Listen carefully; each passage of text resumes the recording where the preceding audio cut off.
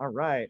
So this week we're going to talk about user interface and user experience. And I want to be clear, this is this is definitely going to be a little bit more of a conceptual week. It's talking about kind of ideas rather than any specific thing, which is I think going to be really fascinating. There's a lot to unpack, and I certainly am not by any means a master or expert on this. Also, it's worth mentioning up front that that UI UX designers is totally a full-on career that exists in the tech space that's specifically for websites and how that works. There's also, just by the sheer proliferation of like unboxing videos, the user experience from getting a product, unboxing it, installing, using it, and then how do you dispose of it is its own whole type of engineering that's like cradle to grave design is typically what that's called. But the main piece that we're going to think about is just like a subset of all of that, one niche that really applies to what you do in MakeHaven, which is to think about it as like the maker version of all of that, because it's a part of every project that you make, very likely.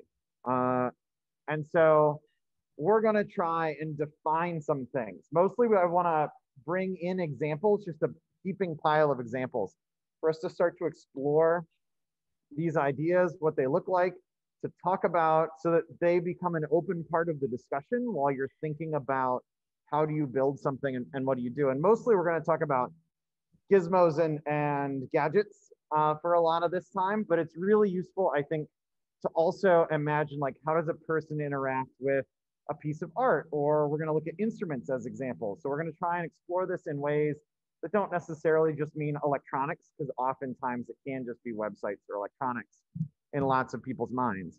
But I'd really like to make sure that it's bigger than that. Then we're going to talk a little bit about user experience. And then towards the end, we'll sort of encourage designing an interface. And some of you may have been working on that the past couple of days if you were really building an app, which is interesting. And I'm looking forward to hearing about what was made over the last week, because there was a lot. We tackled a lot last week talking about servers and backends and apps and all those sorts of things. So what are we even talking about for user interface? The interface is essentially how any user controls or interacts with your device. And we've seen specifically a lot of command line interface, CLI, and graphic user interface, GUI or GUIs.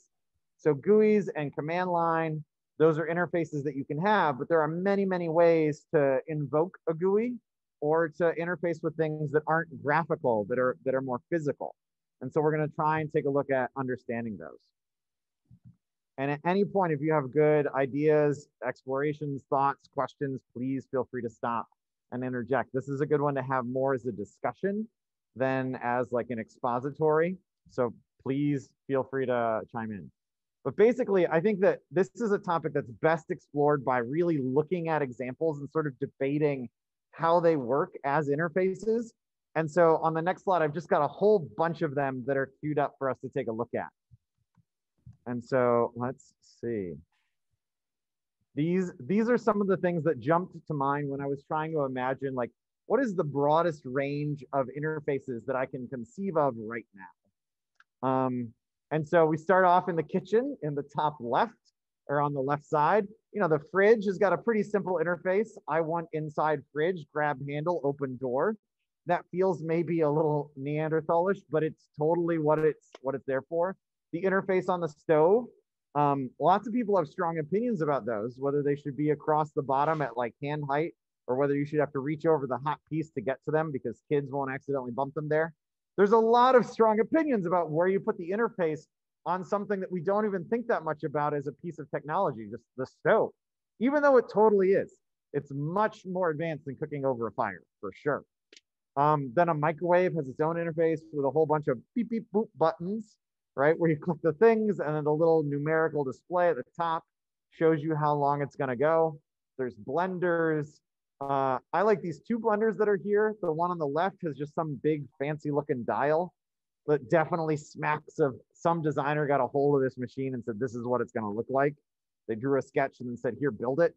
And then the one on the right, that's a little bit more structural utilitarian. And then the buttons were pretty clearly the second thought. in how you build it.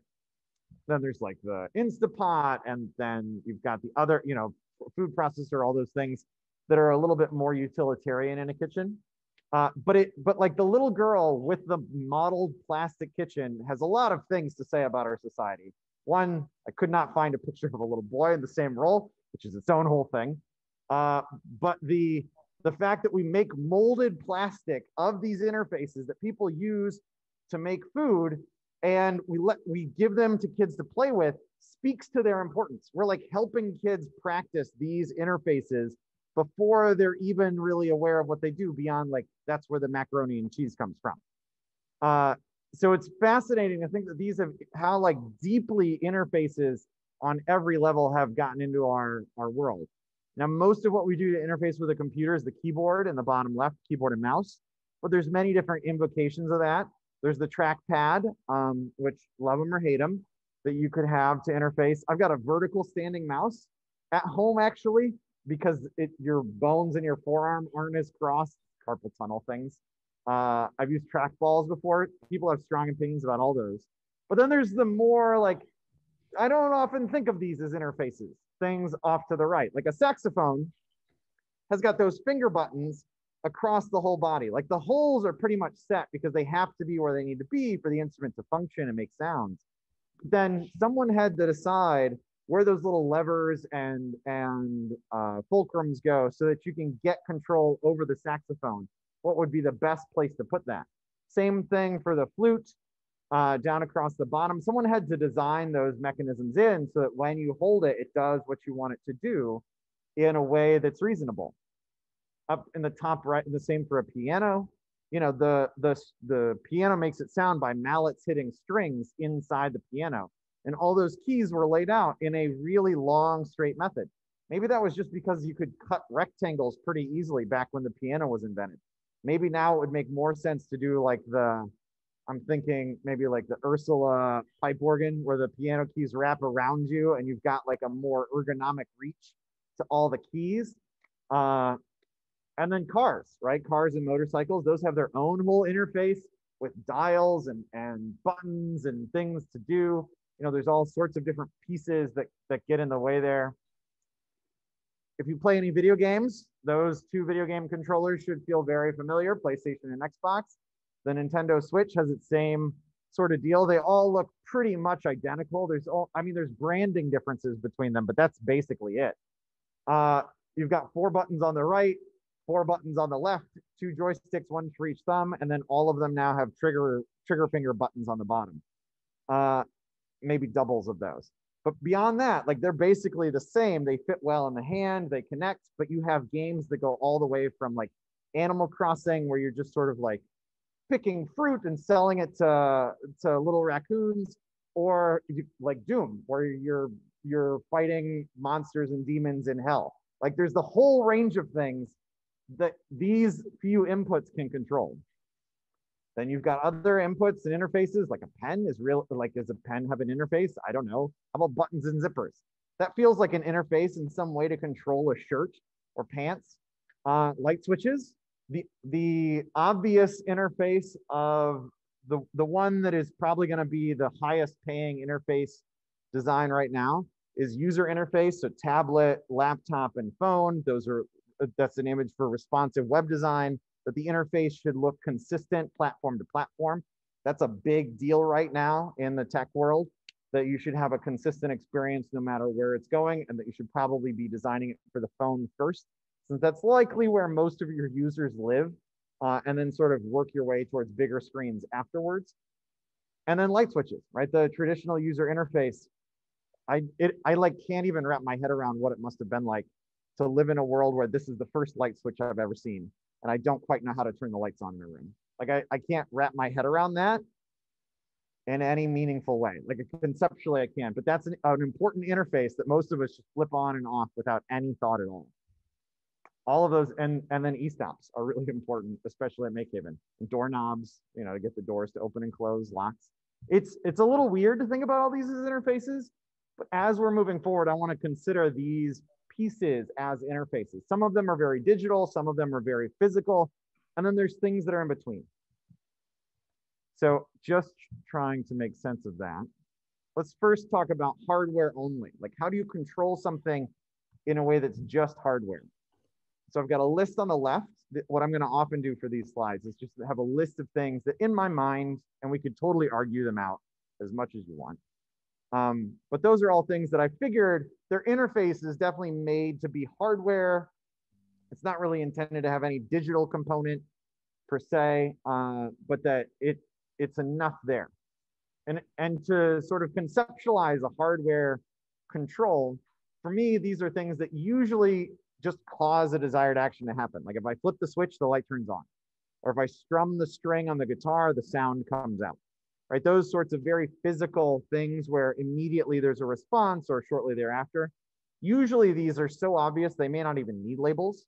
But sometimes, you know, with little dials down here in the bottom right, you'd have like a volume label. I can't, let's see, what your balance, sort of like your right left balance, your bass treble, those volume, you might need like a word or two to be able to think about how does that work.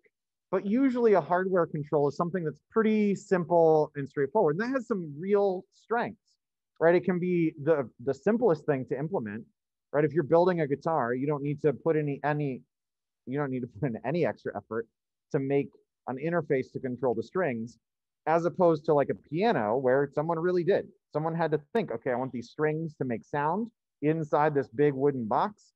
And so then they had to go to a lot of effort to get a key press, a very light key press, to turn into a mallet hitting a string. So there's various levels of hardware only controls, but it really can span quite a bit. And it may be in service of something digital, right? A button or a switch or those sorts of things. Those can totally be hardware controls, but there's no like digital component. It's not like an on-screen button. Hardware only controls, usually I'm trying to think about as that. And really, if I were to step back and think about the moments in life where I've implemented a hardware control, they're really great because they're so straightforward and people love to push buttons, is really genuinely true.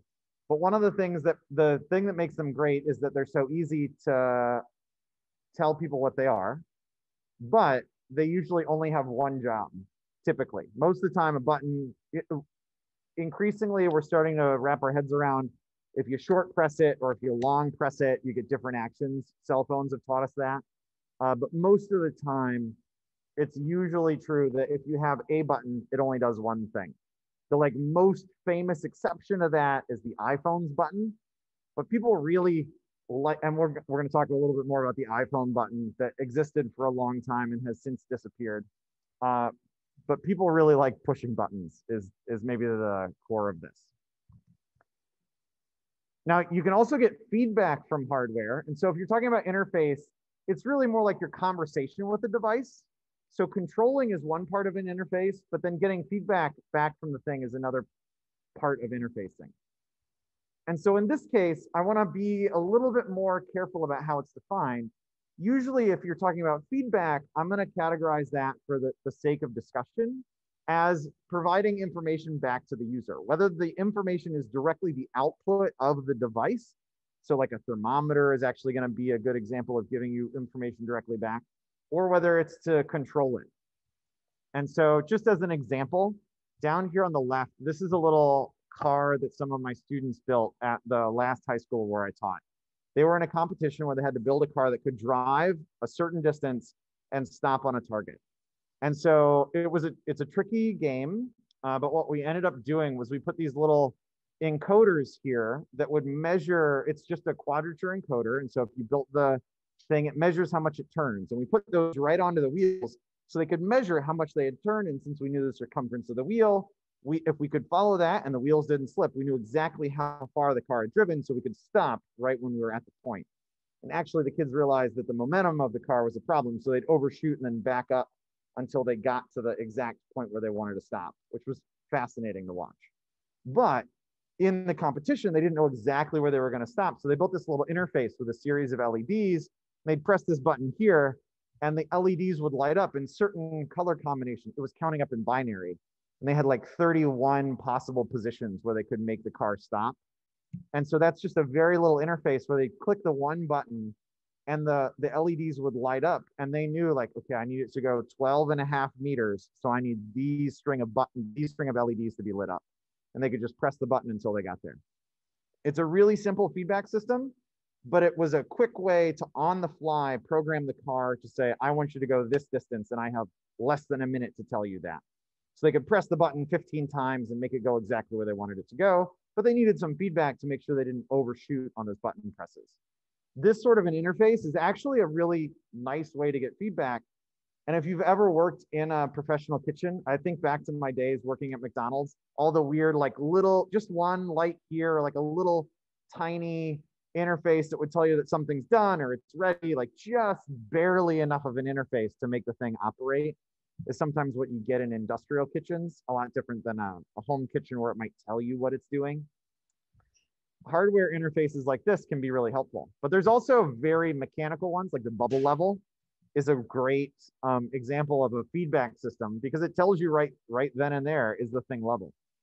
There's some assumptions in between that the bubble level is square or parallel to the side of the thing, but you know, it's giving you information. Or like analog voltmeters where there's a dial that sweeps back and forth. That's directly giving you information. That's feedback with information as the output of the device for a voltmeter. Or like a pressure gauge or thermometers, those sorts of things like odometer rolling number gauges, those are all giving you information directly as the feedback is the output of the device. It's an interesting use case to think about and to build your own measuring tools. But there are moments where building a measuring tool is absolutely useful and probably worth it. But you can think about how those work. These are also, I would put these in the relatively straightforward to implement. I mean, not all of them. You can build your own rolling odometer numbers, and that is not a simple mechanism.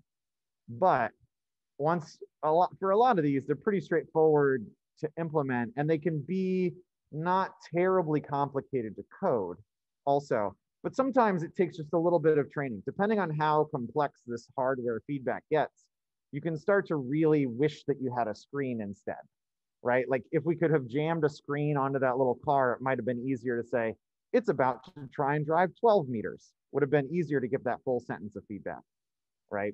This was much faster for the kids to solder together. So it's an interesting thing, right? To think about how do you want hardware to be your feedback, and it's maybe sort of ambiguously on the border for these LEDs. The kids actually liked this so much that they wanted to double down on it. So this is a shift register and a whole bunch of LEDs in a row. They had to fit more different stopping points in later versions of the car. A little laser sight and steering. The following year they had to steer, which is why it has the thing on the right. It really got intense, that competition. But so that was hardware for controls and hardware for feedback. Now talking about software. Software controls, mostly here I'm thinking about on-screen buttons or like on-screen forms. This is definitely what feels like how you control a website.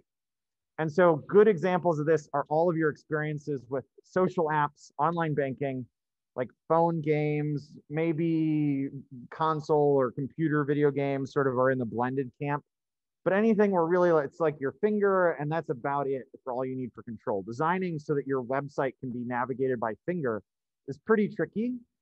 Implementing this can be harder, but it's got a really important flexibility point in that if it's a software button, you can change what buttons are on display at any moment. You can make them contextual. So if I'm in one part of a menu, these buttons show. If I'm in another part of a menu, these other buttons show. So like in Fusion 360 is a good example. If you're in the sketching area, you get the sketching tools. If you're in the modeling area, you get the modeling tools. You go to the cam section, you see cam buttons, right? All of those are contextually located. And so it's definitely a platform that people really use. We've known this for a long time. The pictures across the bottom, I kind of love. Like on the right, that's an all physical switchboard option for getting people connected to phone calls. And if you think back to like what the world must have been like running one of those, where you're a switchboard operator and you're connecting families to families for phone calls, that's an all hardware option for solutions. And not that much later, or almost at the same time, You've got Star Trek, where there's a wall of screens, a circle of screens across the bridge. And the idea that one day your controls are going to fit into a much more compacted area because you've got these screens available to you. And then like bringing that all the way into now with a cell phone. Like the amount of processing in a cell phone is way more than what we used to get to the moon the first time. The amount of processing and control that we can cram into a little screen that can adaptively feel your finger change on the fly and do all sorts of things. It can get you anywhere from finding dinner to finding a date, right? Like all of those are available with the phone because we can change what buttons are on screen and what services it's connected to, which is incredible. There's a whole range of buttons. They can look like all sorts of things. This is certainly a huge space to think about in a deeper way. And if you're building websites, this is definitely something to explore on a really fundamental level. What do you want to have? A lot of the time, we still see buttons for controls on the web because people get what buttons are. Like a light switch is an innate part of how we operate in the modern world. And not having light switches or switches of some kind would feel strange. I honestly, like when I'm at a friend's house who doesn't have or use their light switches because they're fully loaded with smart bulbs, I will have to pause and ask them, like, how do I turn on the light in this other room? Or you'll notice that those friends almost never put a smart bulb in their bathroom because they don't want to have to go through that experience of explaining to you how to turn on the light in the bathroom, right? It's a really interesting problem. For them, it might be more convenient because they just like walk through the house and everything turns on and off, but they don't want to go through that little awkward exchange of telling someone how to use their bathroom, which is interesting for controlling things. So it's just a fascinating space to think about as we're trying to explore these ideas. Now, how do you get feedback from software? And this is another one where really like, this is where you're trying to give information back. And so here's like information dashboards across the bottom. So if this is what you do for work, this is where UI, UX designers, including the buttons, and I should have probably included them there, but like a professional web UI, UX developer, designer is going to live sort of in this software-only feedback space and software-only control space. There's definitely far more dynamic to that career than I can give any service to reasonably at all. But it's good to know that that's one of the main camps that this exists in. And as makers, we go beyond just websites, right? Like down there in the bottom right, I have a little device. This is a heater that I built, and that's a tiny little OLED screen circled in purple. So in there, I could output the temperature of that thing. That particular device is still in Ohio, otherwise I'd bring it. But it would output the temperature and like how much time is left until it's done cooking, right? So just a few pieces of information, but that I would say is software because it's output on a screen, and it's sort of an arbitrary dividing line between that and an LED, but just a little bit of extra text really makes it much easier to deal with some of these controls. Or like a digital wristwatch versus an analog wristwatch, right? You're getting digital information through a screen. The watch screens, like my watch is one of the old school kinds. It's the only one I haven't electrocuted in a couple of years. So it's good to have those. But in these systems, you have almost dedicated screens. These have to be custom designed to the watch that you're using. And then the circuit has to be built around getting that particular LCD to work. And then smartwatches even more so, right? Like there's a little full screen that needed way more computing power to make that happen. Smartwatches like this came around in the late 80s. And then, digital watches, and then smartwatches were late 2010s, right? That was a much later development because you needed far more processing power and battery density to get that to happen. So there's a lot of different interesting things in this software feedback space that are worth exploring.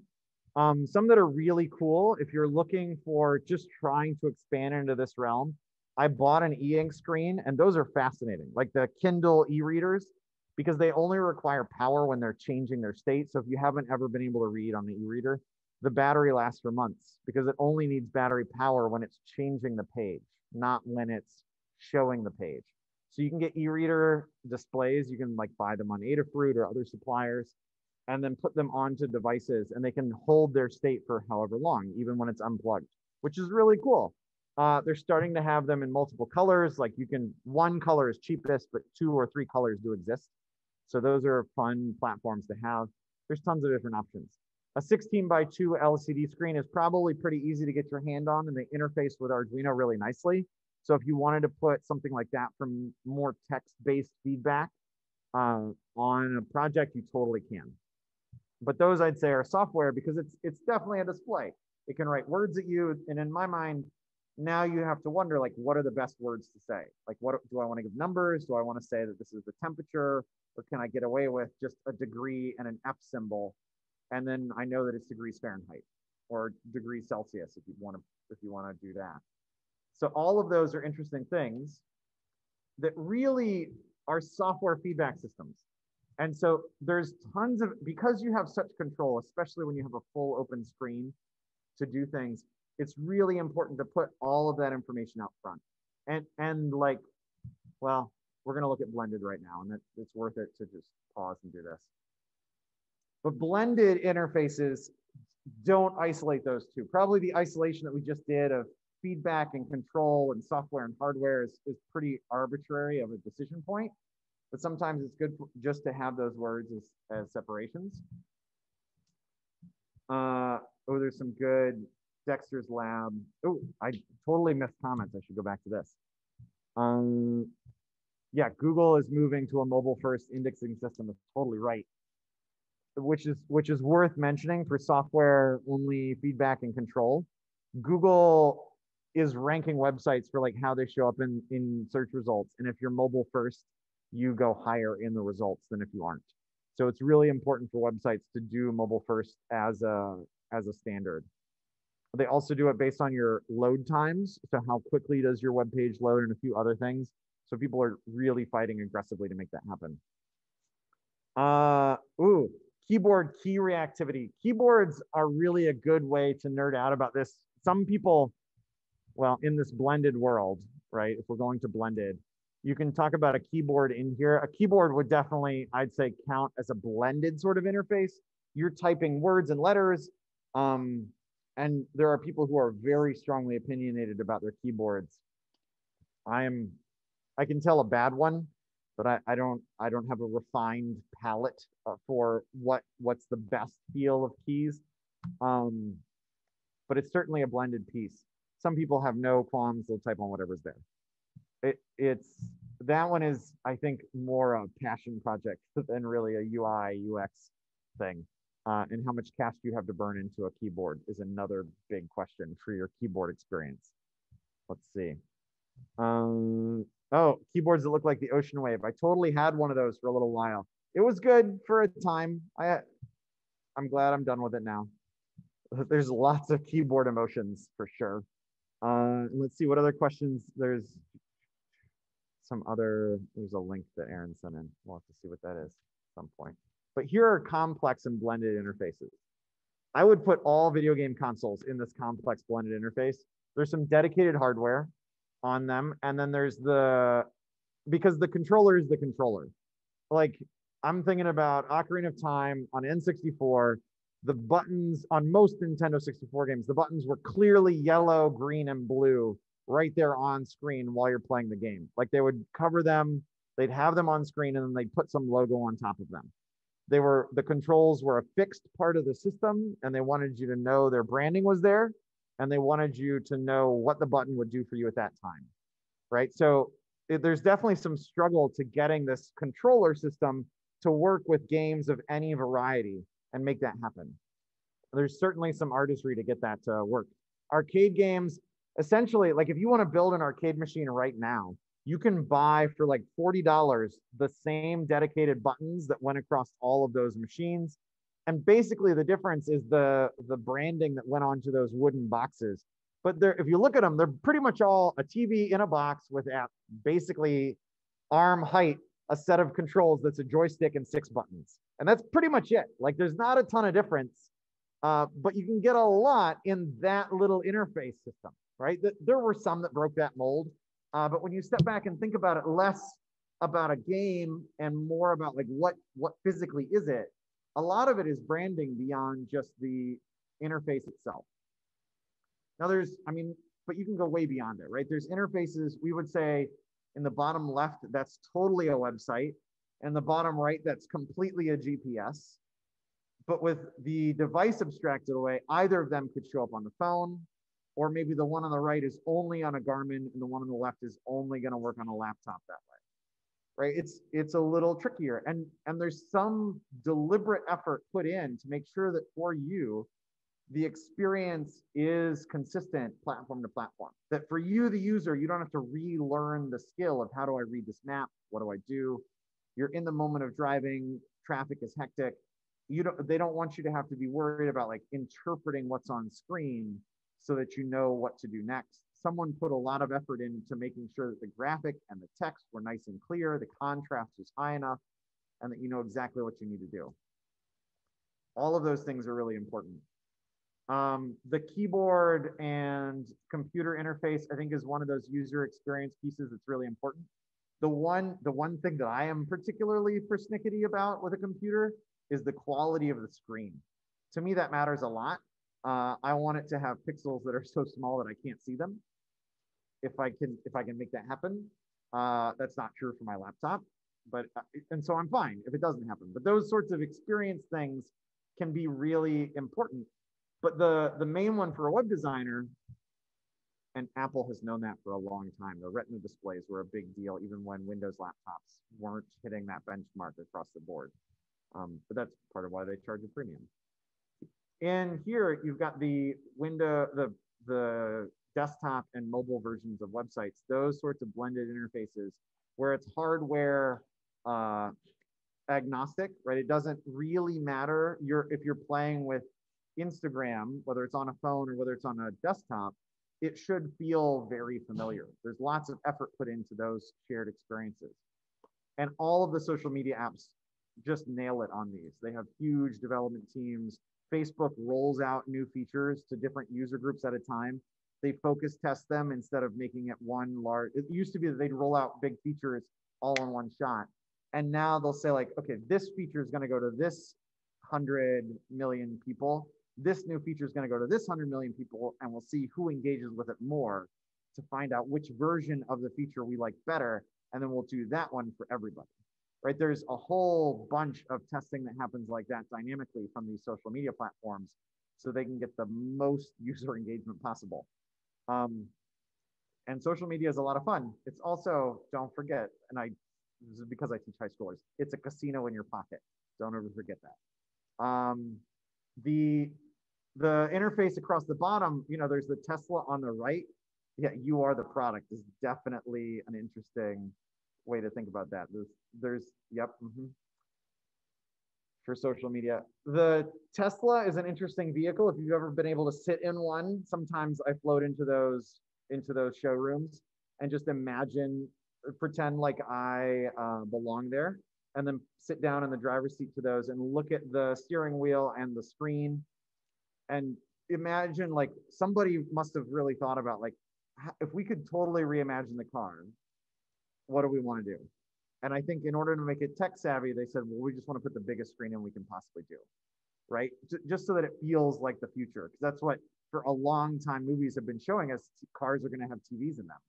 And so they basically have started to do that at that size of the screen. It's different from, you know, the Chevy screen is not huge on like I've got a Malibu. And so it's not a giant screen. It's just enough to get you a GPS, maybe a little bit more.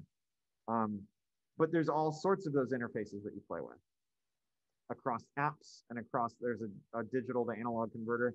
This might have some app that interfaces with it on a computer to control it by hardware or by software.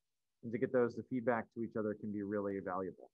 But these complex and blended interfaces, this is like where the money gets made. When you're mastering this sort of a level of interface, this is where really high level things happen and people have strong opinions about what these look like. Professional designers do this, basically, whether it's a blended interface that's completely a website or that it's device agnostic, mobile first, but it doesn't really matter that much. This is where you've got all sorts of things. And so just on the left is a list, but that's really a list of terms from a website that I found that was all about user interface things. for user experience designer, customer experience, those sorts of things. The big ones for me are like the 5-second test. Can a person in 5 seconds understand what your website's about? Because that's important. The 3-click rule. It shouldn't take more than 3 clicks to do anything important on a website. That white space is, which may feel like wasted space for any designer, and those of you who are the more artsy among us will absolutely know that the negative space of a page is perhaps just as important as the positive space. The stuff that is actually there and the stuff that the space around it can be really important. If you want to make something bold and central, usually you have to have some sort of a way to offset it with some white space or some blank areas. Then sketching and wireframes and mockups and prototypes, those are all really important ways to build out sort of the structure of what you want to be and test it without going to the effort of building out a whole website. It gives you a target to design for. Those are really important. Part of the blended control that really is worth noting is the iconic iPhone button, right? The button on the bottom of an iPhone, since the whole thing was a touchscreen, really didn't need to be there for a long time, probably since it started. But people just like a button. It was one of the things that Steve Jobs was famously cranky about, was the user interface and the experience. He loved the roller wheel on the old iPods. There were different pieces that were really important that they would nail. Famously, there's a story of him yelling at an engineer during the first demo for the iPod because there wasn't enough of a satisfying click when you click in the headphone jack, which no one would have seen at the technical demonstration. But it's an interesting thing to have really set expectations for people about what these devices work and feel like. If you want to take an idea that you have into a full product realm, you're going to have to struggle with these ideas. And there's lots of moments where a business will be working to get you to help them get the perfect experience for their users. And we've certainly started to see it extend all the way into the unboxing event at the start of owning anything, right? That is a part. You can watch hours of unboxing videos on YouTube, and most of the time YouTubers will it's obligatory that they include that part if they have something that they're reviewing, which is kind of weird. I don't actually really care that much about the packaging. I care if the 3D printer works, not what it came in. Which is fascinating. And so really the one key thing about all of these is that we haven't talked about how do you code or how do you do any of that. This is far more a thing about people and how are you communicating with them in this non-verbal way to try and explain what your website or your product or your project or your art piece or your instrument is about. How do you explain that to them in a way that's non-verbal? And that sort of terminology, that sort of talking to them is really important. And it's more about that human interaction than it is about the tech itself. Whoops. And so as we talk about all of these things, including color and design and all of that, the usability is all about the people and how they use things. It's not about technology. And I did not, okay, so just to be clear, this slides is color and design. There's nothing that follows it because there is far more theory to color and design than I can even possibly try and encompass. And there's many of you who are artists that will know this is true. Like there's whole color palettes that you can go into. And we can look at color palletizers and all sorts of things where you have complementary and contrasting colors. That would be its own whole degree series into color theory and how you make these interfaces work. I would love to hear thoughts later or right now from anybody who knows, like if I want to build a healthy foods website, what color should it be? Should it be green? Should it be brown? Should it be bright blue? Right? If I want to build a healthy food app, I probably don't want it to be glaringly purple. You know, that's the Planet Fitness color scheme, yellow and purple, but it's probably not what I want my fancy grocery store's website to look like. There's all sorts of theory that exists out there about what colors go with what sort of industries and how do you make that work? How do you make your design look trendy or established? What sort of communication do you have? And to try and explain that here with just a few words is going to be something that honestly I am at a loss to be able to do. But I'd love to hear when we get to the show and tell, like, what is a great example of design from each of you? Like, what's a website or institution that you think their visual personality is on point, so that we could go explore it. And then what does it say to you by looking at their branding or their look? I'd love to hear more about that from you all.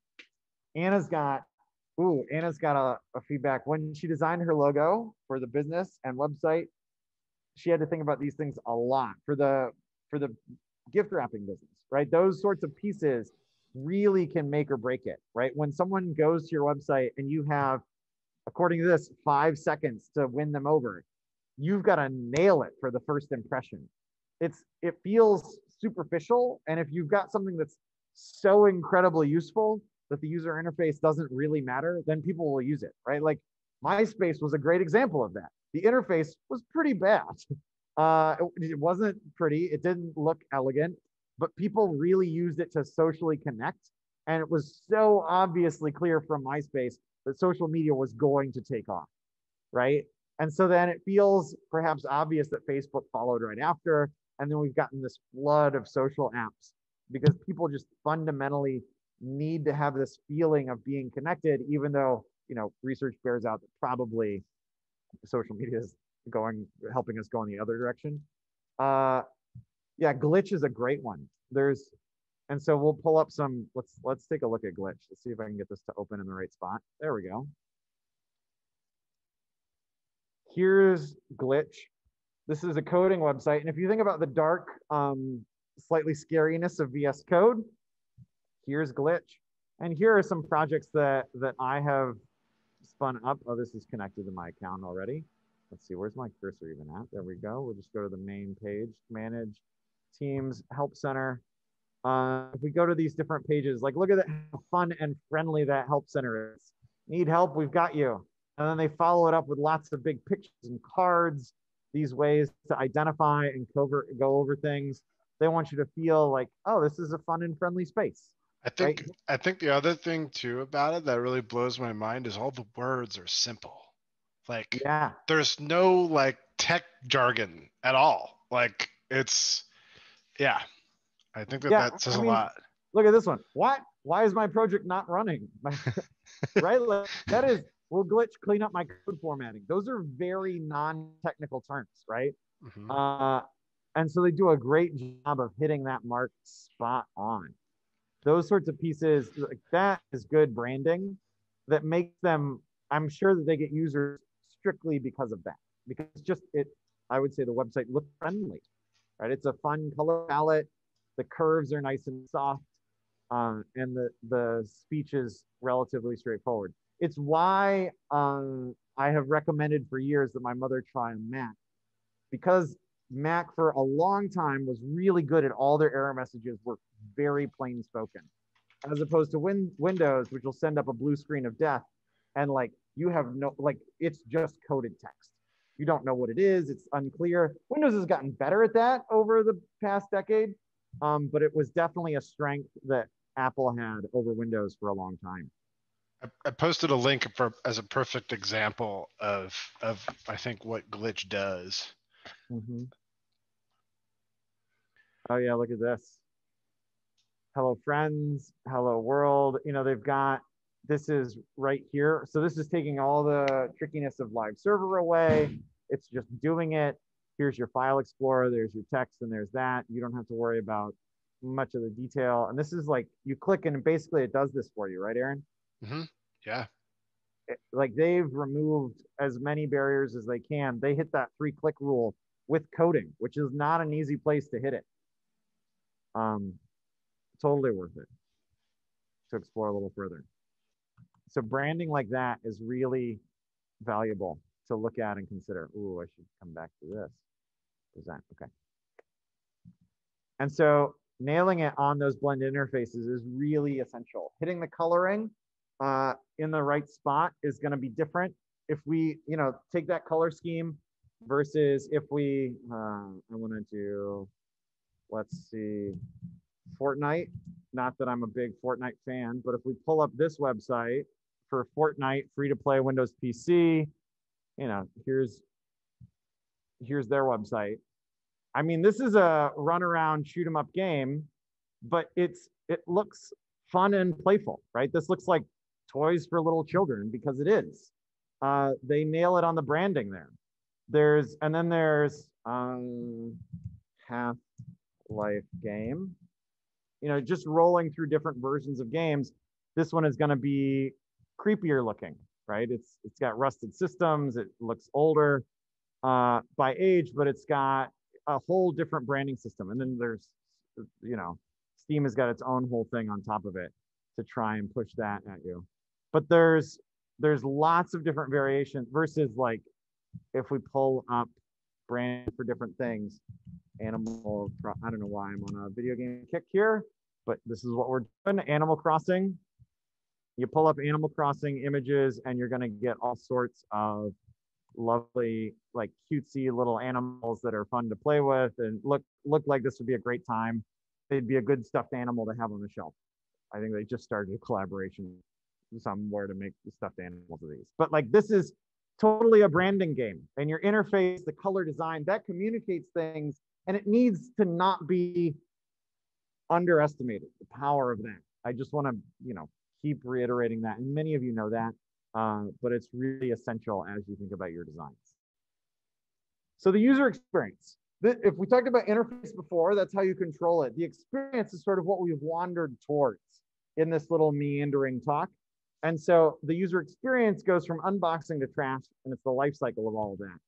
The first thing that I would encourage you to think about for your own made projects is who is going to use your creation. Is it for the little kids at the bottom of there? Is it for like an intense nerdy squad up at the top? Maybe professionals or mass markets, like you can see across the middle. Those groups are going to decide a lot of what your thing is built for. Maybe you're the only user ever, and then you don't have to worry about much of anything other than can you control it? That's it, period, the end. Is it for lots of people? How much safety do you need? This robot from Maker Faire in like San Francisco, I think it breathes fire. So, you know, what safety mark do you need to hit for those sorts of things versus this little guy who's thinking as hard as he can and is real cute, what's the safety threshold for him is very different than the flamethrower. So you've got all of those different pieces that you need to take into account, and how robust do you need it to be? Like a book for a little kid has to have those hard pages so they don't tear them out. But there's lots of expectations. And this is probably one of the more nuanced pieces that's worth it for us to talk about for makers, is that your project pretty much is not going to exist in a void. If you build a chair or you bake a loaf of bread, people will have other ideas of what those things are for comparison's sake, right? If you bake a roll or a baguette, people are going to draw comparisons to Wonder Bread, right? And at some point, Wonder Bread, I'm sure, was someone's favorite. So for those, there are many versions. It's really, really a rare thing that you make something that's completely and totally new. It happens, it must happen from time to time. Someone built the first car. Someone put together the first website. The first social media platform was something. I don't even know if it was MySpace, but something existed first. And so someone put that together. But it's very rare that that happens. Most of the time, people will say, oh, this app is the new TikTok. This is they'll compare it from one app to another or from one thing to another. Planes are the new trains, but they're in the sky, right? Oh, the horseless carriage, right? Those sorts of things, those comparisons are going to be something that's really hard to avoid. And if you're trying to build and produce a product, you're going to have to think about where do you fit in that comparison game and what pieces are important for you. And a lot of the ways that businesses get around this or that projects get around is by having a niche, right? An artisan bakery versus trying to do mass market bread, local pub, the one that's around the corner, handmade sweaters, family recipes, being something that has sort of a smaller subset that it's even attempting to go after. But for me, and I think for lots of us who are in this game, who are in foundations, I've got this is my thought, that making things is way often more about your personal skill and originality. I think that when you've made something, it's really your personality made manifest in a physical thing, that it's sort of an embodiment of you, your efforts, your skills, and it's that put into the world. It's sort of like you creating a thing that takes it from an idea you have into a reality that exists that you can share with others. And then beyond that, it may be something that if it's not just a physical thing, maybe it's a new idea or a new way to start to think about things that lets you improve the way you think. It helps augment how you work, or it helps other people come to light. I can think about some great pieces of art that really changed how people thought about things. They got us to look at things in a new perspective, right? If you think about surrealism and how, even though those are weird paintings, it got people to really question some things about the world and how they fit together. Great projects that you make, great art. Those pieces I find is inspiring because they build out the personality of a person, and they also give you new ideas that can help change minds, right? If you name some of the more recent, very popular artists, Picasso, Frida Kahlo, Salvador Dali, they made major changes in the art world, and their work got people talking about things, right? Those characters definitely had some impact, and they weren't necessarily trying to be the most profitable at any given moment. It's fascinating, and it's really an interesting space to live.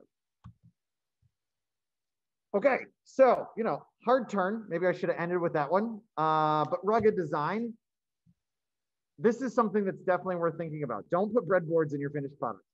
You want to have something that's sturdy enough that it will last if you want it to last for a very long time. So moving from a breadboard to a circuit board can be helpful. Here's 3 different versions of ruggedness in cameras.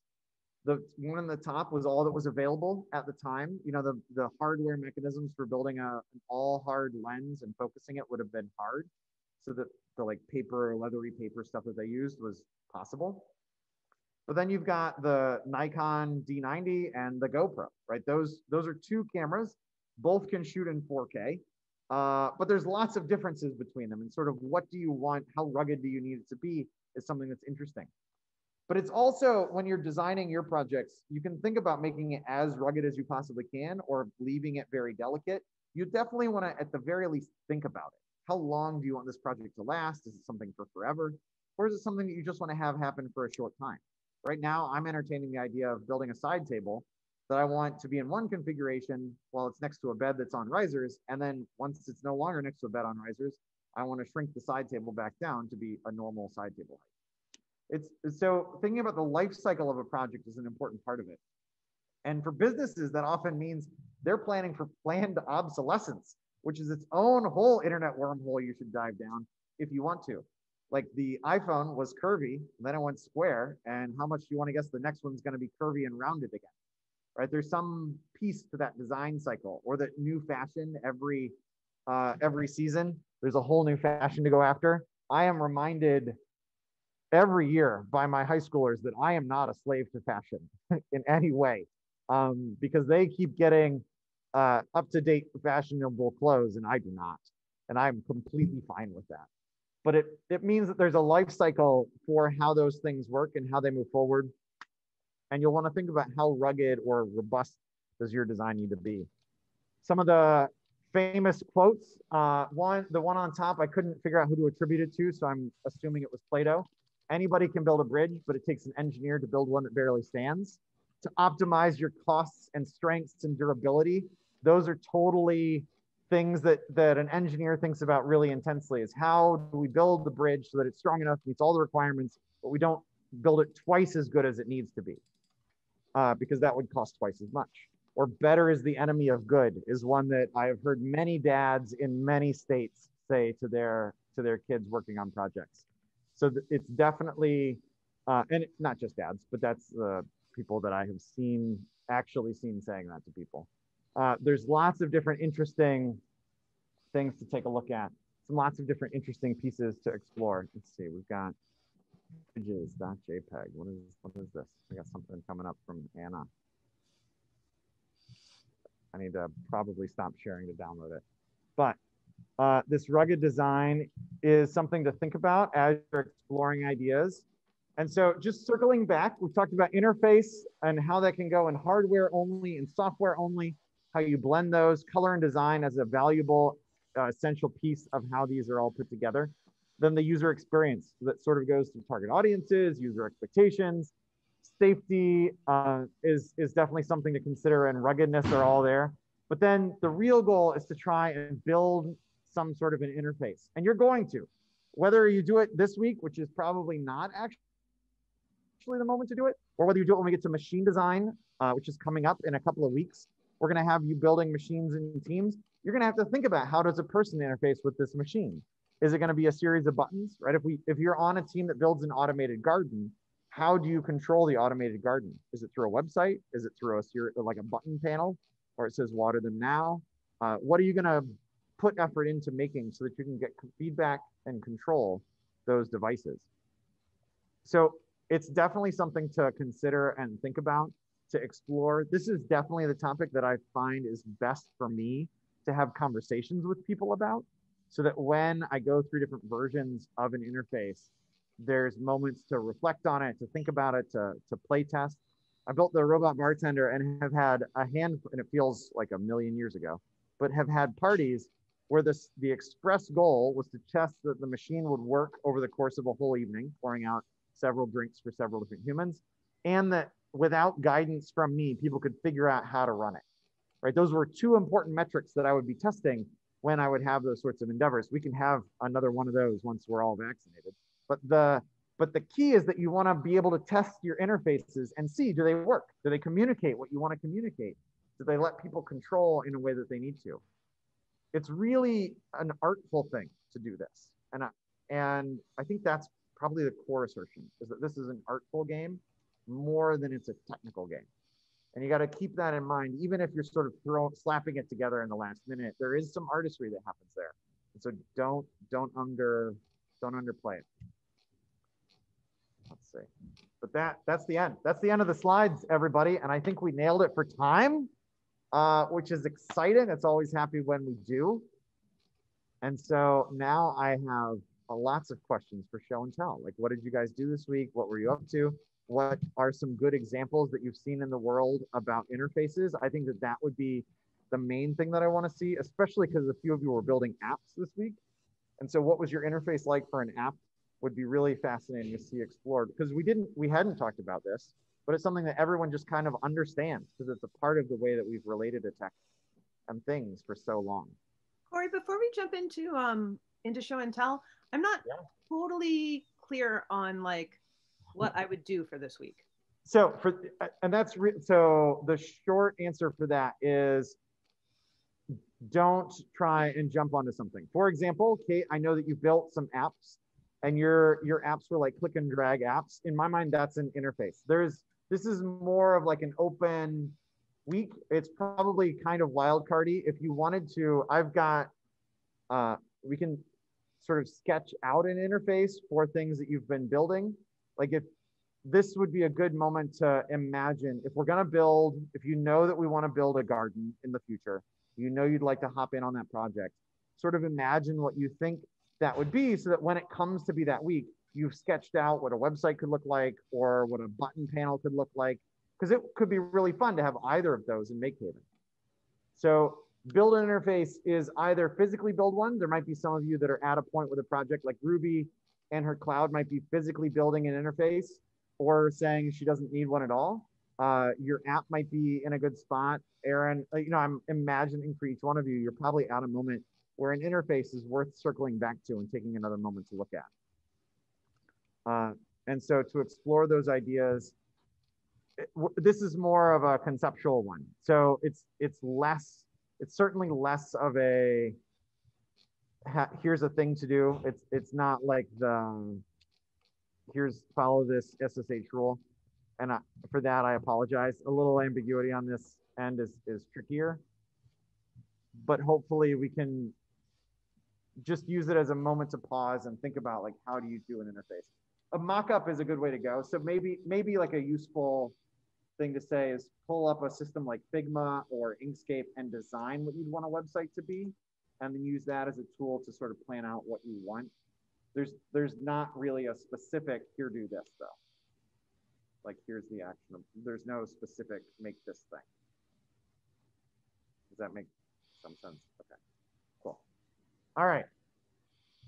So with that, there are several people on the call, and I would like to hear from show and tell what you did this week, And like a great example of a app or website or something that really speaks to you about the culture or interface of it for like what it's all about, that gives you either warm fuzzies or creeped out feelings all in one shot.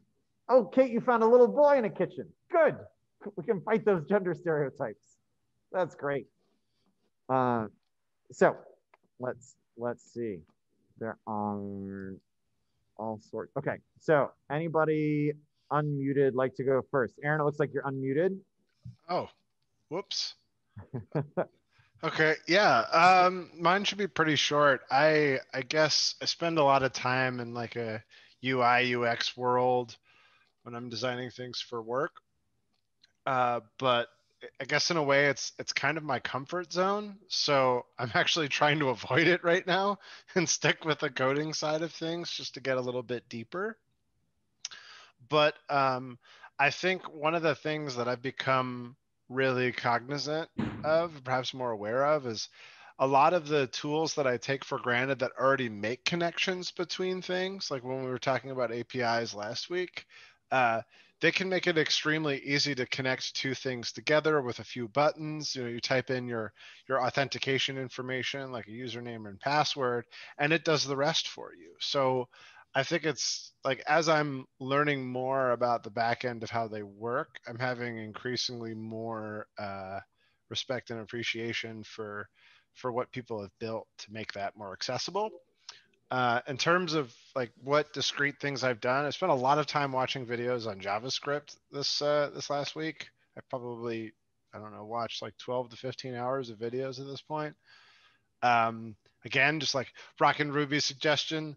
That's like I'm just like watching all the stuff before I'm trying to do all of it. So that way I'm like, okay, cool. Like I think I know what's going to come next when I watch it next time. So I'm not like, oh, I can't go too far because I need to listen to what's going to come next. So I feel a little bit more confident. I've never done that before. So I'm trying to do it a different way. And it seems like it's working. So call it the Ruby method.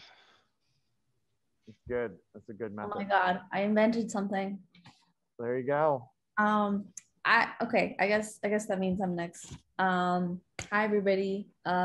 This week I went on the MIT website and I followed some of the tutorials. I didn't get around to making an app. That seems like a lot still, but I did do those baby tutorials, and those baby tutorials are hard, but they're really fun. They're not hard. Let me take that back. They're fine. They are approachable, but it's still not my world at all. But I feel really proud that I was at least able to make what is it? There's a kitty one when you click it, like it meows. I like that one. There's the bee, it buzzes. That was interesting. And then I'm halfway through the whack-a-mole. It's a great time. And then besides that, I mean, it's not technically related to the class, but let me share my screen. Okay, not that. I laser cut onto some jeans. That's really loud.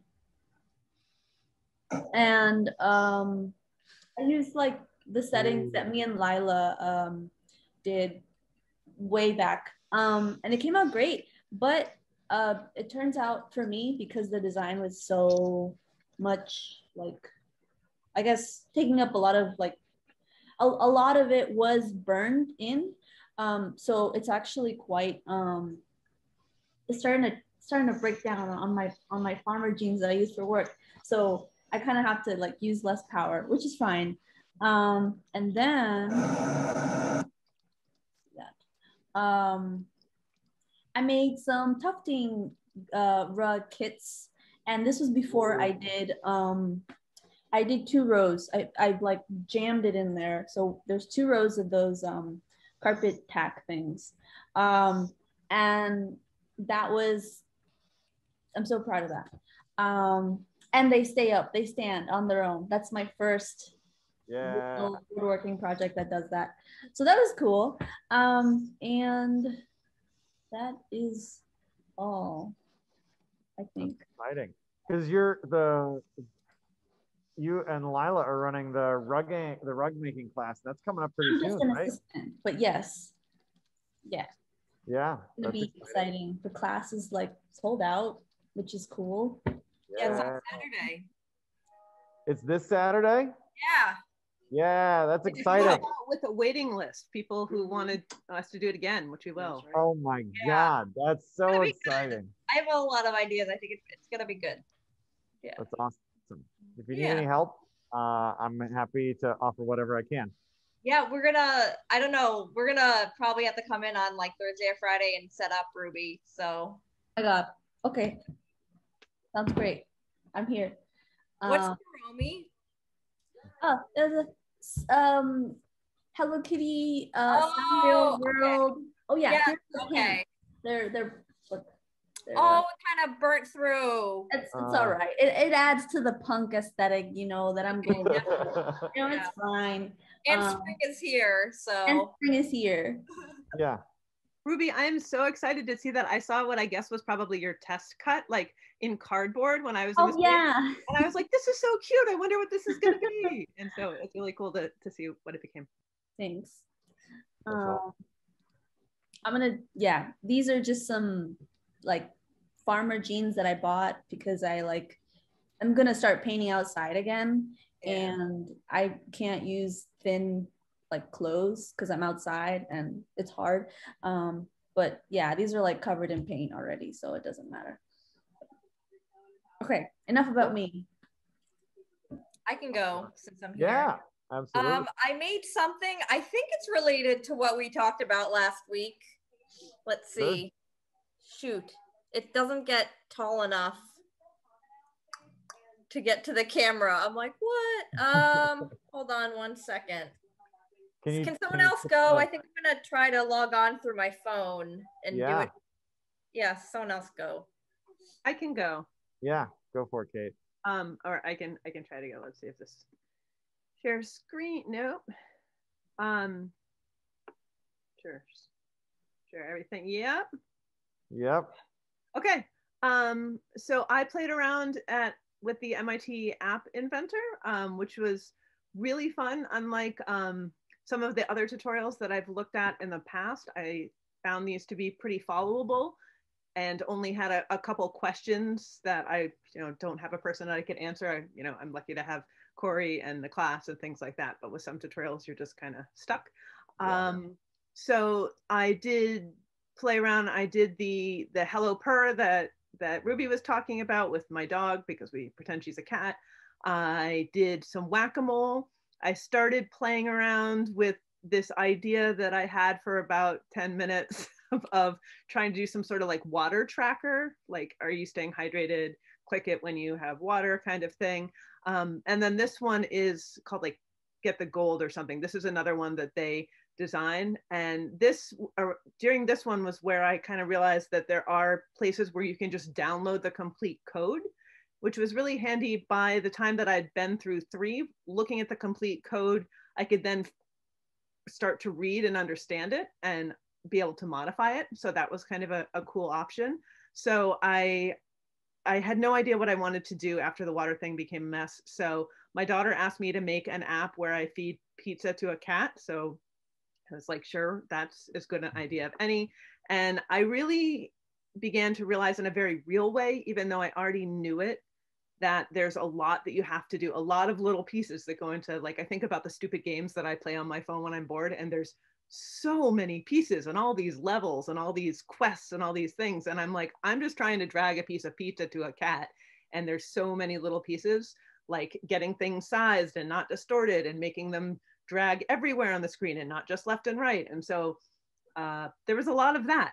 And so I did finally this afternoon, let's see if this will work, maybe.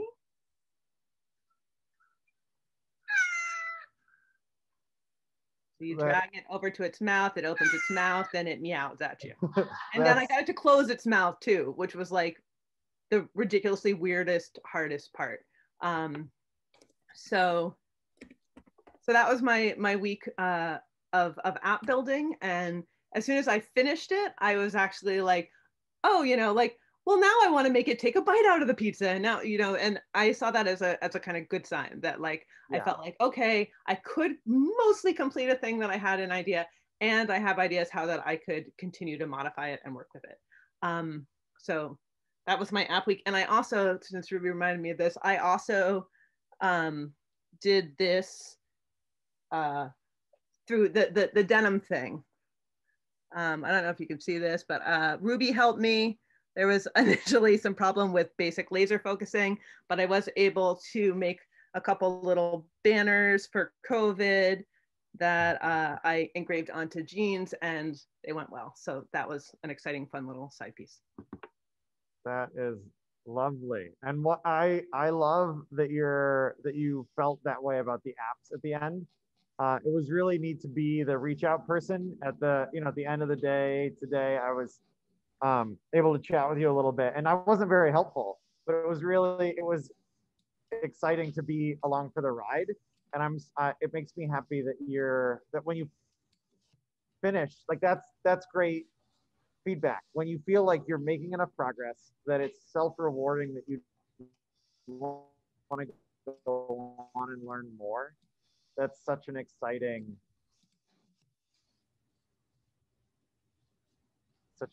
place.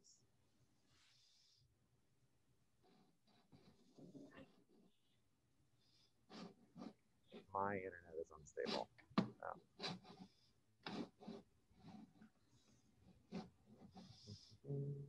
All right, I think I'm kind of ready to go, but is it okay? Yeah. All right. Go for it. Nope. All right. Ooh. I made this. Can you see that? Yeah, totally. Is it? Hold on, I need to reset it. It's frozen.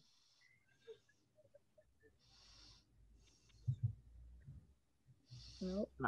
Even frozen, it looks super impressive. It sure it's does. A weather station, or it's supposed to be a weather station. There it is. I feel like really. So is it going to the internet and getting the weather and then just putting it on that little screen? Yeah, and of course now it's like freezing while it's dealing with you. Live demos are always supposed to go bad. You're doing great. This is exactly. I saw that it had a temperature before. Yeah, then it froze. So it does this where it gets stuck on this screen for maybe 30 seconds and it says it's 1970. Oh, sure. And I don't think this information on this terrain is correct either. There's a couple things going on that I'm not sure if it's doing it right. But yeah, so it's pulling information from local weather and it's telling you the next 3 days and then it tells you the local time. That's so cool. Yeah. All right. That is really spot on what we were talking about last week. Okay. You nailed it on getting information from the internet. You're outputting. So like in terms of an interface, there's no control, but it's all software feedback that you're getting, which is really cool. So you were like already, look at you, already thinking about this week's stuff. Yeah. Oh, hold on. I thought I need to get out of here. Oh, yep. How do I get it? I saw a message. Okay. I wanted to say also when I was making like my site for MakeHaven, which I haven't touched in forever, my logo started out as maybe like a green color. And I went to one of the Linda's CSS tutorials I did mention this site. And I actually took the reddish brown of the MakeHaven logo to base my color scheme for my website off of, and my logo ended up yellow, and yellow is probably my least favorite color, but it kind of went, so it worked. Yeah. But that's a neat site to do, pick your color schemes for websites. Yeah, and it's called Coolers, Cooler. I can't hear anything. Can anyone hear anything? No, probably I don't hear anything. Hold on. We can hear you, Corey. Okay, yeah, I was just reading off it's Coolors, COOLORS.co for anybody who's watching this video later. Lila's gone. Let's see. Oh, and then Cooler, KULER is another one that's good to use. There's a ton of them, like Color Paletter. If you do web color paletter in a Google search, you'll find like 100 of these because it's an interesting little coding project to figure out. So it's neat.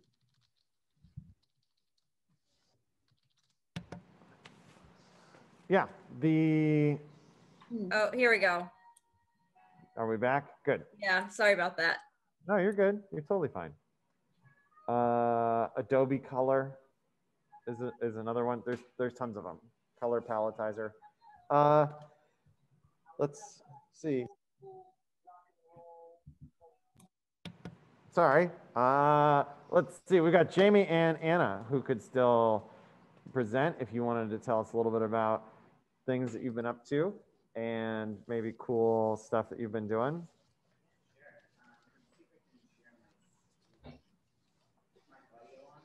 No.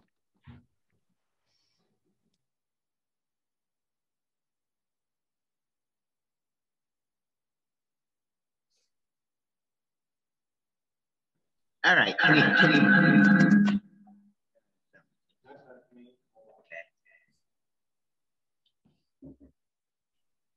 I muted you, Corey. We should be okay. Cool.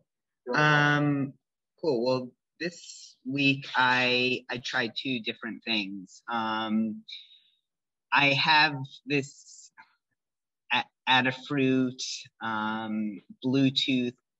I think it's a Bluetooth Wi-Fi feather, but it's really hard to use. We tried. I tried hooking it up to my iPhone. It's supposed to work with the iPhone. That's why I bought it, because I wanted to actually program it from my phone, but that's not a possibility. It's not, the usability and the design is horrible. In fact, the company gave me my money back and said, just keep it. The documentation isn't that great, even though there's a lot of it. Nothing seemed to really work well. So I tried, and there were some successes.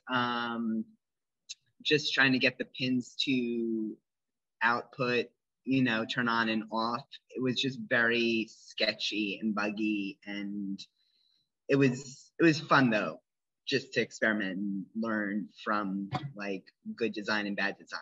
So the usability of that, I would give an F. Then from there, I just wanted to learn how to get onto my Pi from my phone.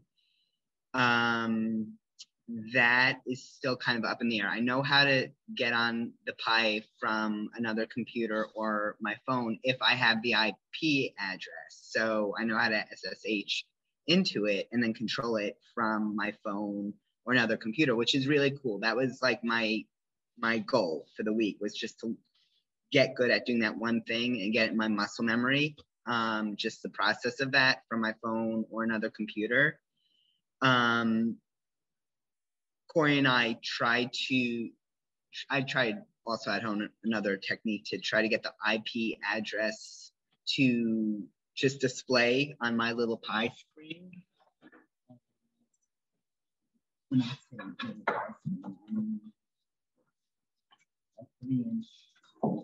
This is my Pi computer. So what I want to do is plug it in and just have the IP address show up so that I can then access it and control it from my phone, which is great. Then I don't need a mouse and a bunch of other things like a keyboard to carry around. I can just carry this box and a power cable or a battery, and I'm good to go. So that's still a project in the works. And I looked at the MIT website and Flask and just got too overwhelmed. But I watched a few videos on it and would really like to come back to all that stuff. There's just not enough time in a week to become a master in any one of those things, but it was good to look into what's possible. Yeah, there's a ton of cool.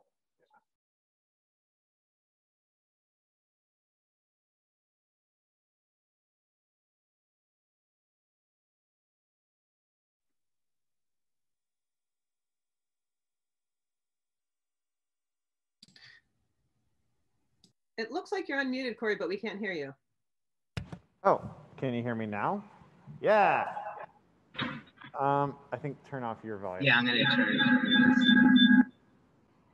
We're in a time warp. All right. So there's tons of really cool things to do, and like for all of this web server business, there's no reasonable way that anyone would be able to internalize it in a week.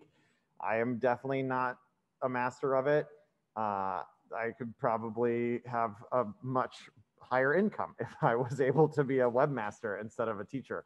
Maybe not quite as emotionally fulfilling, but you know, that's its own whole other discussion. There are lots of things to explore, and so spending time sort of circling back on Flask or Node or any of those is a really interesting platform. I think that there's lots to learn there. But Ileana, what have you been up to? And I want to hear all your thoughts on design things because you're a pro. So I haven't really been able to do anything separately, but I did realize that what I'm doing for work, which I might have Kate stop recording because I don't think this is technically allowed to be shown. Trying to do this for work. We just started recording again, and I just want to say to anyone who's watching this recorded, Ileana just showed us how this works. I talked about it, and she just made it happen in front of us. Her work emails that she's sending are phenomenal. I needed to glow a little bit about that. Jamie's coming to clap in the background. Totally earned. That's phenomenal. That's wow. Okay. So everybody there's the bar. Try and hit it. Yeah, very high. That's awesome. I've also wanted to mention that if for the more art related people who are having trouble thinking about this, if you know anything about animation, you know, it's frame by frame by frame, and every incremental movement you have to account for. If you think of apps like animation, you have to think of the next frame. That's very linear, but I'm assuming like most of the apps that people are doing are pretty linear. But another way you can do it is essentially use the post-it note method, where you have your main screen, and that's one post-it note. And if every button is then a subsequent post-it going out in a certain direction, so you can actually plot out paths for buttons, like okay, so this button does this, and then you have another post-it. But if they hit this button, it does this, and you have another post-it. And then like you kind of create a tree. And then I used to do that on a wall, and that kind of made it a lot easier for me to visualize because I'm a very visual person. But yeah, I thought of it like animation, where you're thinking of like, where are my cuts, where are my edits, where, like, what is the next movement? Mm-hmm. So. Yeah, it's completely a language that we have manifest for ourselves by way of having such a visual context for communicating. Yeah, it's incredible. I just have to say that I'm astounded to see, like, I thought the first one looked really good and was really impressive from like the amount of coding and all that kind of stuff that you learned. And then to see in this short period of time, the growth and change and understanding, and as far as reaching people and understanding how they are going to receive it, was astonishing. Like, very impressive.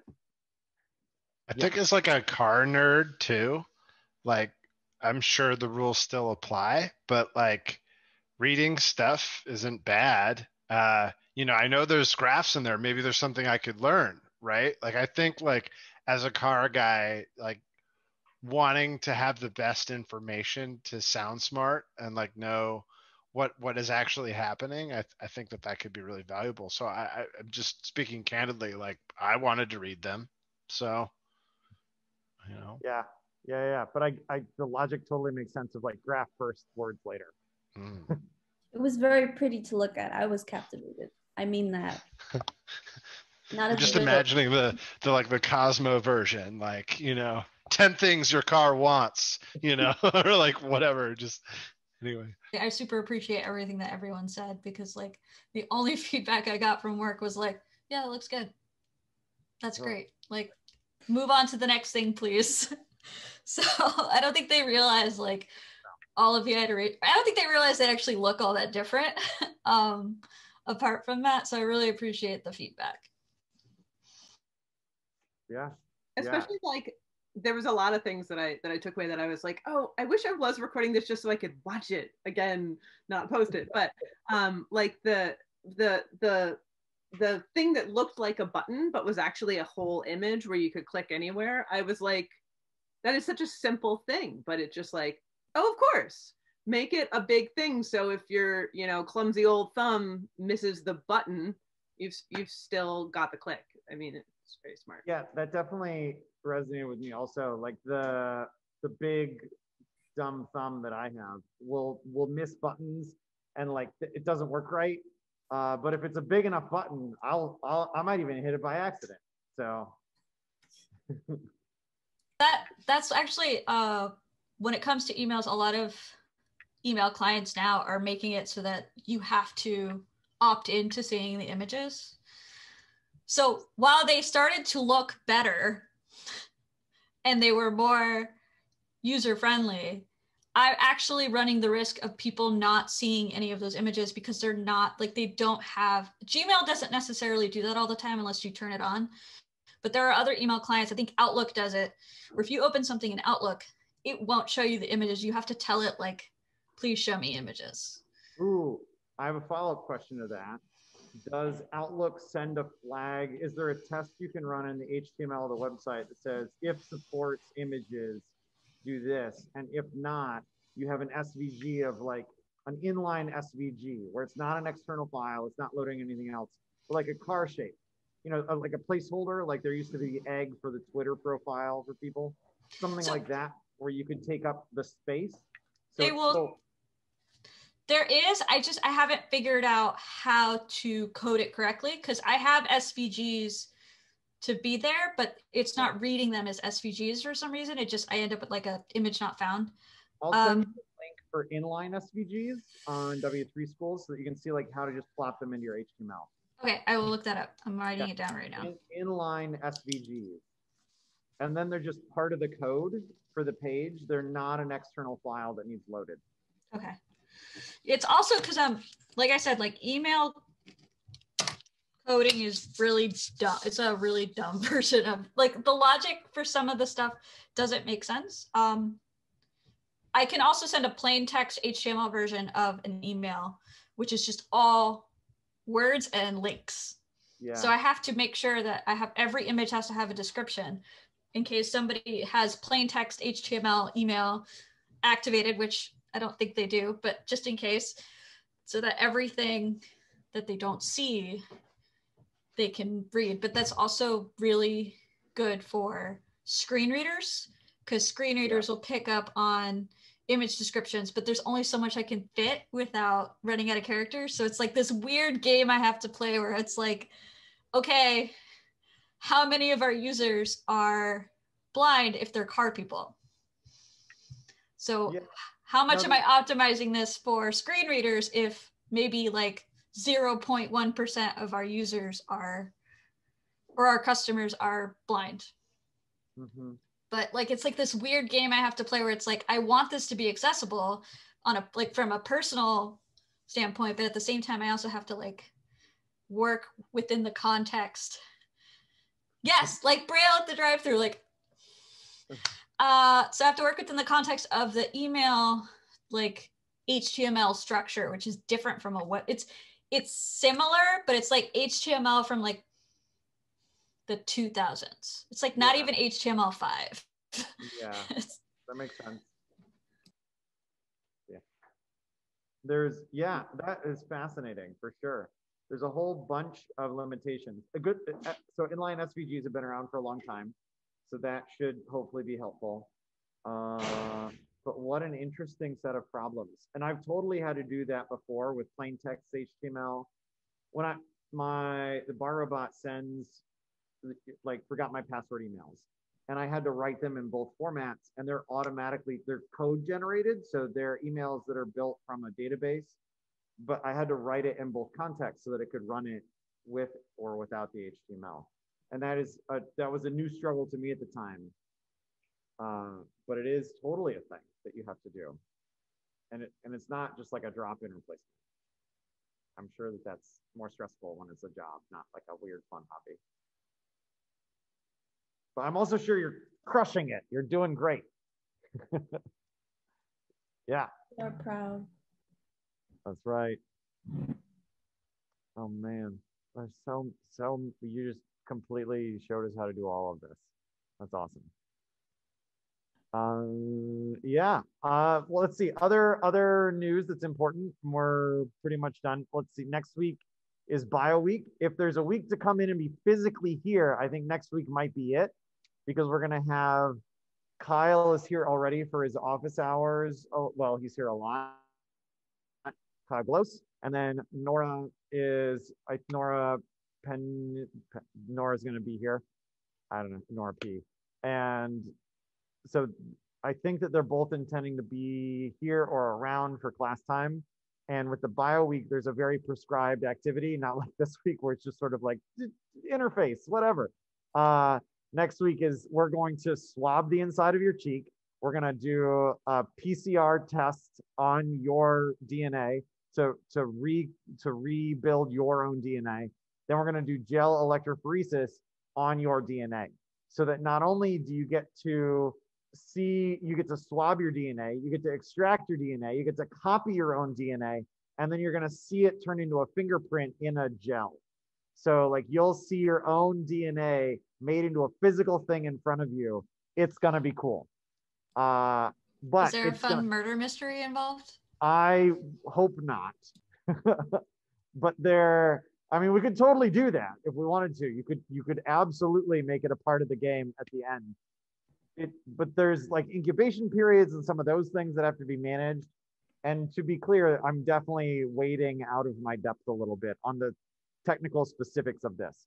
So the guidance from the facilitators is going to be really valuable next week. Being here to talk with them is going to be helpful.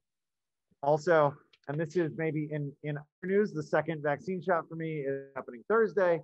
And then and then next week is going to be also it's very exciting. So Thursday of this week, and then next week, Carolyn and I are going hiking in the Catskills. And so I'm going to be out of touch for a little bit, because this is, it's nice to actually get to be in a place. So I'll be a little bit out of touch for a few days from like we leave on Thursday and we come back on Sunday. So like in my normal office hours times, I'll be in the Catskills, wandering through the mountains, enjoying time outside, away from humans, but in a new place where the scenery is very nice.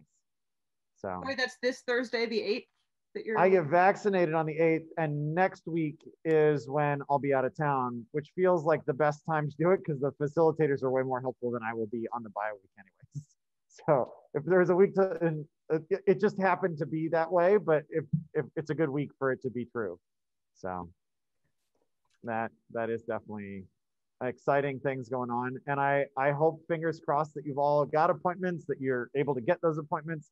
We're past the window where you can call right now, but if anybody wants help signing up, getting subscribed, whatever, Kate will help, I will help.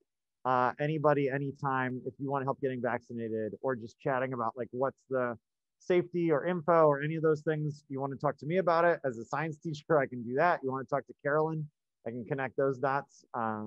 She'd, I'm sure, be happy to talk to any of you. I can report back on the Johnson & Johnson since I got that one. Oh yeah. How was that? 1 dose, and as many people are finding, pretty much no side effects. Like little bit of soreness, like you may get with a flu shot. A little bit of soreness, I mean, in my arm specifically, but really nothing else. I took the next morning off and had nothing to do, and ended up going into MakeHaven anyway because it was fun and I was totally fine. So that's exciting. That's awesome. Yeah, for Moderna, which is the one I took, I had a sore arm on the first one, and I've already scheduled to take Friday off because I expect to be pretty down for the count. I've heard like shivering and an uncomfortable 12 hours, but then once you're past that, you're fine. Like you go to bed and then you wake up and it's all gone, which is exciting. Another thing that's worth mentioning, and this is more like insider perspective that probably should not be recorded, is that let's see, we'll see the people and stay safe in the meantime, and we'll be good to go. Good. If you get a 2-shot system, by the time you're ready for the second shot, you're 80% protected. And the second shot is really there to like make it the 95 and to last for maybe up to 5 years. So it's very exciting. It's coming. We're close, people. It could be a very good summer. It could be a summer at all. I'll take a summer at all. You know? Yeah, not one long March. True.